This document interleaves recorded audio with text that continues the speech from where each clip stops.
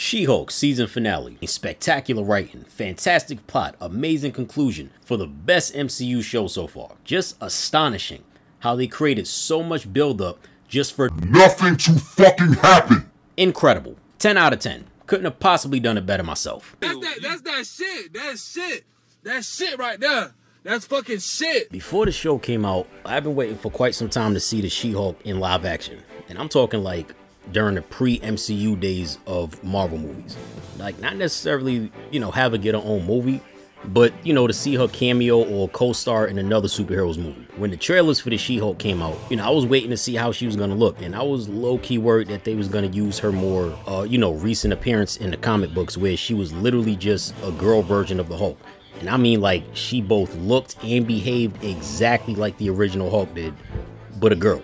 Like big ass muscles, big ass shoulders, big ass chin.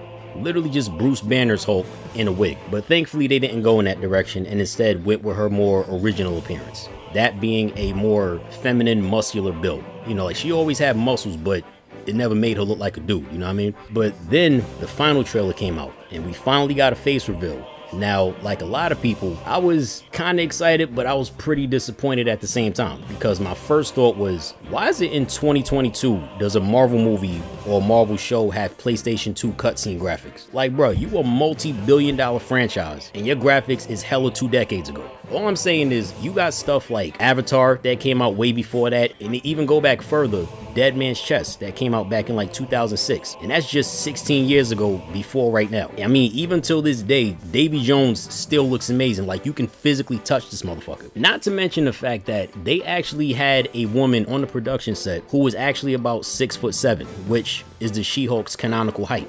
And they had her as a model. They could have literally saved so much bread by just coloring her skin green and maybe using some camera tricks here and there, maybe some CGI. They could have just had Tatiana Maslany dub over the woman talking like how they did with, Darth Vader and the other characters who were, 7 feet tall, but that person inside the costume isn't the same person who's doing the voice. Even in the WNBA, but the WNBA is not exactly short on tall ass women either. Plenty of them are even taller than She-Hulk. Now, of course, there were people who ran to Marvel's defense and was like, bro, like, you guys are judging the show before it even comes out. Like, by the time the show comes out, they're gonna fix the CGI, which is a plausible argument. But then the show came out and lo and behold, everything that we saw in the trailer is exactly what we see in the show. I heard that same wait till it comes out, they're gonna fix the CGI shit back when the trailers for Doctor Strange 2 came out. Nigga, that third eye looked like doodoo. It looked like the shit was clearly photoshopped or a Snapchat filter. I mean, the shit was on the same level as like a YouTube indie short film. But the thing is, indie films on YouTube can get away with that shit because they're on a much smaller budget than a multi-million-dollar budget Marvel movie. Shit, like, I've seen better special effects on some of them indie films too.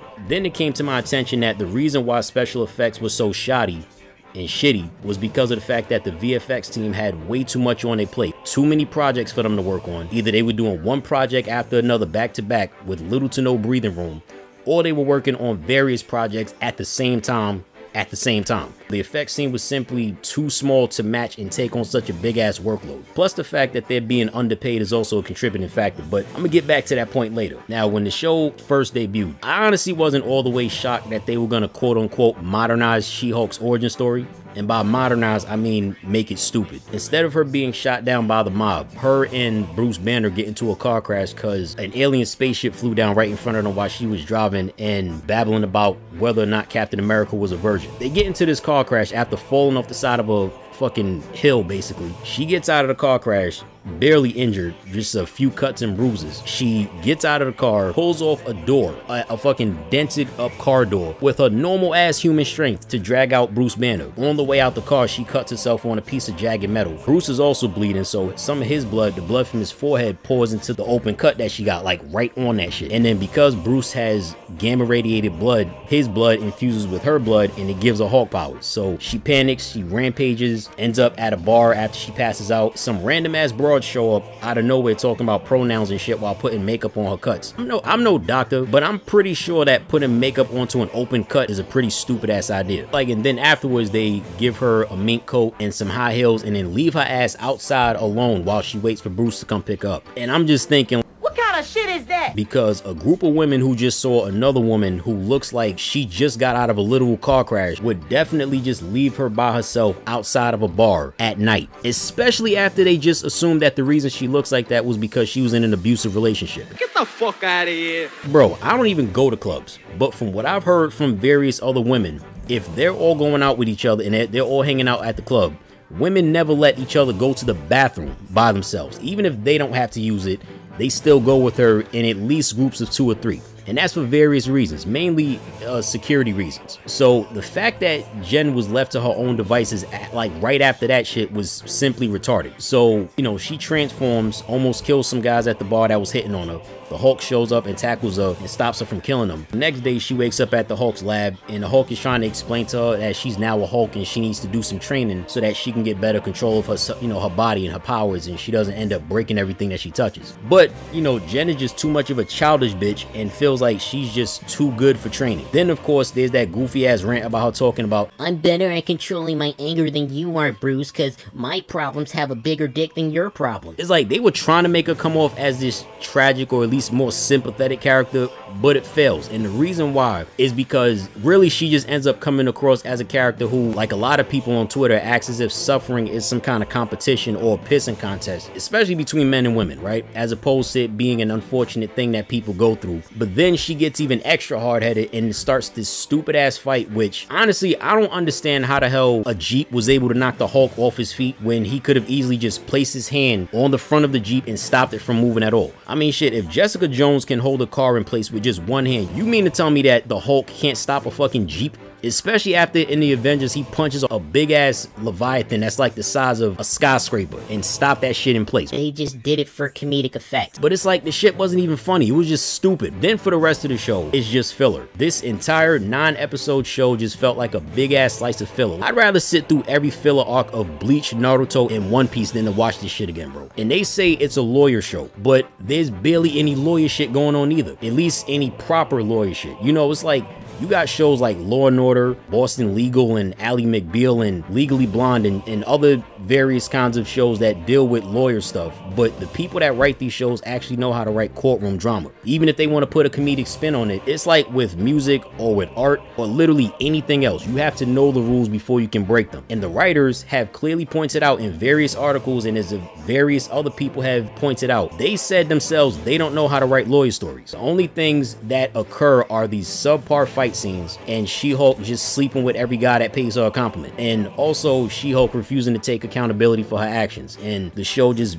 bitching on and on and on damn near every other episode about how fucking terrible every man in the world is. But then we get this goofy ass version of the Wrecking Crew, and they don't even put up a fight against the She-Hulk because they don't have powers, or they're just these regular ass dudes who rob some Asgardian construction workers. I'm not even making that shit up. They actually said they got those weapons because they robbed some Asgardian construction workers. And then we get to the intelligentsia part of the show, and of course they dumb that down as well. See, this is exactly why I hate this whole deconstruction of established characters or quote-unquote modern take on shit, because all they do is take a good concept and then they shit all over it and act as if they did something new and innovative that improves it, and then they hit you with the deconstruction trope as if it's going to be this deep dive into the minds of the characters and show them from a different angle than what you normally see them from. But no, what they'll do is take a character who has actual depth and then dumb them down to something that's just ridiculous, cartoonish, and too much of a self-parody of itself to be taken seriously in any capacity.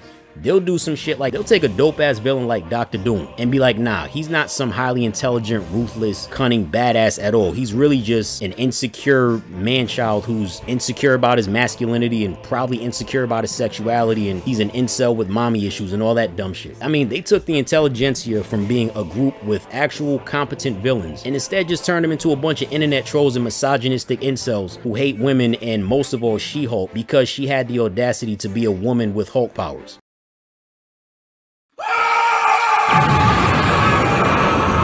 Like She-Hulk finally gets brought into the realm of live action, and this is the big bad villain that you stick with. I swear, it's like this whole subversion of expectation shit has been irritating the shit out of me since about 2019. Like, yeah, I'm talking to you, season 8. It's like they do some extra unnecessary contrarian thing just for the sake of being like, yeah, I bet you didn't see that coming, did you? It's not even creative. It's not interesting. It's not innovative or remotely clever. Another thing that was stupid about this whole show is how they tried to poke fun at people who criticize race and gender swap characters by having people who are actually in the show say things that they realistically have no good reason to ever say in the first place. They took the Hulk's masculinity and gave it to a woman? I'm fine with female superheroes. I'm just saying, make your own. Like, why is there a female Hulk? No one asked for this. It makes absolutely zero sense when you actually bother to think about it instead of just turning your brain off. It's stupid as hell to have characters who are inside the Marvel universe to ask questions and make comments that can only logically be made by people who exist beyond the fourth wall. In other words, the audience. Like, what reason would someone who's in the Marvel universe have to say, I'm fine with female superheroes, just make your own? Literally none. There is no good reason, because it's just a weak ass attempt to try to throw shade on people who dare to criticize literally anything instead of just blindly praising everything and sucking the piss out of Disney's bladder. Unless you're trying to say that civilians in the MCU think superheroes are manufactured out of a factory on some kind of assembly line or something, which they're not. I mean, superheroes literally just appear one day, and that's it. So I highly doubt a bunch of people inside the MCU would just get pissed off that female superheroes would show up eventually. Black Widow, Scarlet Witch, and a few others have been around for a hot minute, and people knew who they were, they knew what they looked like, they knew that they were women. So female superheroes wouldn't be a foreign concept to these people. The writers tried so hard to come off as clever, only to end up sounding stupid with all these immersion-breaking civilian rants. And here I thought the Matrix Revolutions was trying too fucking hard to be meta. Then we get to the damn season finale, and it's like, bro, if Anticlimactic was a show, like episode 8 hits you with this okay cliffhanger, making you think that shit is about to hit the fan in the season finale, then episode 9 hits, and then you find yourself just sitting through nothing but more and more boring and ridiculously cartoonish dialogue from the evil male characters, more fourth wall breaking, more attempts at humor, more plot twists that everyone saw coming. They reveal a plot twist that was blatantly obvious, bro. Ain't shit twisted about this plot. It's straight lined in a motherfucker. Then an almost fight scene breaks out, and the She-Hulk breaks the fourth wall yet again. She jumps into basically the real world, goes to Marvel Studios, and tries and basically just retcons everything for the season finale. And she does it by speaking to the manager. By the manager, I mean Kevin Feige, or Kevin Feige. A fucking robot that just manufactures everything in the MCU according to She-Hulk. So everything gets retconned. Quote-unquote plot is quote-unquote resolved. Literally nothing happens at all. She-Hulk just sues the quote-unquote villain of the story. She then talks about people being held accountable for their actions, which is something she has never been subjected to herself. Well, only a little bit. But for the most part, she's been getting away with a lot of crazy shit that she did, bro. Then again, what kind of psycho holds a woman accountable for doing something wrong? This broad caused a shit ton of property damage at a parking lot and left a note saying, I'm sorry. Bitch, pay for it. Fuck you mean sorry. She destroyed a whole parking lot and some cars fighting Daredevil, bro. Daredevil, of all... You destroyed a parking lot to fight a blind ninja that doesn't have super strength, bro. Like, she's punching a building in half, throwing cars at him and shit. And it's like, I swear, it's like ever since the MCU became this multi-billion-dollar franchise that it is now, they feel like they don't really need to try that hard anymore.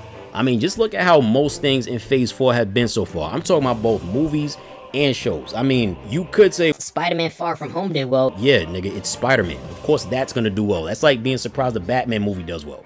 It's like this show, the She-Hulk, they just relied on cameos, Easter eggs, and callbacks to earlier MCU material to hopefully keep the audience engaged. You know, Wong shows up in the show just to have Wong appear in the show. Daredevil shows up because they're giving him a new show, and it's in the works right now. Then a bunch of lesser known characters make appearances, I guess, as their introduction to the MCU. But it's like She-Hulk had no actual purpose for existing as a show. Like, even if it wasn't meant to connect to anything else or build up to another show or movie, there still could have been a decent story for this character, bro. But there's no actual plot. The story doesn't build up to an actual climax. There's no There's no antagonist, no actual threat for the She-Hulk. And if there is a threat, it only lasts for about 1 or 2 episodes. It's a minor inconvenience, a bump in the road here and there. You know, she gets fired from a job because she saved a bunch of people from being killed by Titania, which is fucking dumb. Like how do you fire somebody for doing the right thing? She has no actual threat. It's not the Abomination. It's not Titania. It's not that fake ass version of the Wrecking Crew. It's not that cheap ass knockoff Wish brand version of the Intelligentsia. It's just a nonsensical mess of a show that goes nowhere yet acts like there's some kind of deeper meaning to be found in all of it. You just hate women. Or maybe I just have a different opinion, you fucking eunuch. You know, that's really your favorite deflection tactic for literally everything in an argument these days, isn't it? Anytime someone says something that isn't in favor of brown-nosing women for just existing is regarded as a woman hater. It's especially annoying when those words come from a guy, because it's like you're trying to overcompensate, or better yet, trying hard as hell to convince every woman in the world that every other man is trash, but you're that one guy that they can actually trust. It's no coincidence that y'all be some of the most suspect motherfuckers, in addition to the fact getting exposed for harassing women online and all kinds of other crazy shit. But She-Hulk isn't even a superhero show. Listen, bro, She-Hulk is a Marvel character. Marvel comics are about superheroes. She-Hulk is a superhero, so it's not unreasonable for people to expect heroic shit to happen in her show. If you say that you're a rapper and you're here to spit some bars, I expect you to spit some bars. The fuck are you twerking for? I mean, shit, the Daredevil series was basically a crime drama thriller type joint, but they didn't neglect the fact that Daredevil is still a damn superhero. I also like how selective some people are when it comes to caring whether or not something is actually accurate to the source material. One minute they be like, oh, who cares if it ain't the way it is in the comic books? And then the next minute, well, that's actually how the costume looked in the comic book, so, you know, it's pretty accurate to the source material. Yeah, and it looks stupid even then. And just for the record, those of us who actually do care about the source material actually do call out when something looks stupid in the comics. Like Daredevil's first costume, that shit was buns, but I can understand why they had to use that suit instead of his original one, because that one belongs to Netflix. And then you know, some people will be like, well, Deadpool is a goofy character and he breaks the fourth wall a lot. I don't hear you complaining about him though. Just admit that you hate women and go. And I'm like, first of all, Deadpool still has a plot despite the fact that he breaks the fourth wall and jokes a lot. There's still a story to be told, and there's actually something happening that will engage the audience. The fact that all these different elements blend together properly is the reason why so many people like the first and the second movie, and they're looking forward to the third movie. Second of all, I don't hate women. Just you. Plus, there's the people who say shit like, it's supposed to be terrible. That's the entire point. Shut your stupid. Saying something is supposed to suck is not a good argument point. You're just admitting That's fucking shit. It's like, not to mention, why the hell would you use tens, if not hundreds of millions of dollars to make a doodle butter ass show on purpose? Like that's not an accomplishment, bro. Like literally anybody can piss away millions of dollars on a whim. There's nothing profound or deep about bad writing. And you know, real quick to go back to that rant. Well, I'm an expert at controlling my anger because I do it infinitely more than you. Yo, this bitch tore down, she must have caused at least $100,000 worth of damage, if not more, when she was being given her award for being the female lawyer of the year, even though she barely did a good job at her fucking job. And it's like, the reason why is because the intelligentsia, nah, peep this shit, bro. Now, if you've had a splinter before, you notice that even if it's a tiny ass little piece of wood, you can still feel that shit poking to your skin. They had this big fat ass needle, bro, and he stuck it into the She-Hulk while he stuck it into Jen's arm while she was asleep. You mean to tell me this bitch didn't feel a big ass needle into her fucking arm that was drawing her blood out? Get the fuck out of here. The agent sleeps with her. He takes some of her blood and gives it back to the intelligentsia. The intelligentsia was secretly recording videos of the She-Hulk getting laid, basically. Basically, they just leaked her sex tape.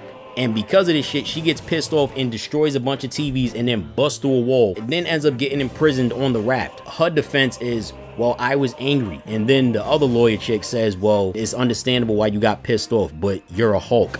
You could have literally just killed everybody there if you completely lost your shit. I couldn't be Bruce Banner, bro, because if I'd heard about this shit and then she tried to rant to me about how better she is at controlling her anger, I'd have been like, bitch, the reason I fucked up half of Harlem was because I was fighting the Abomination.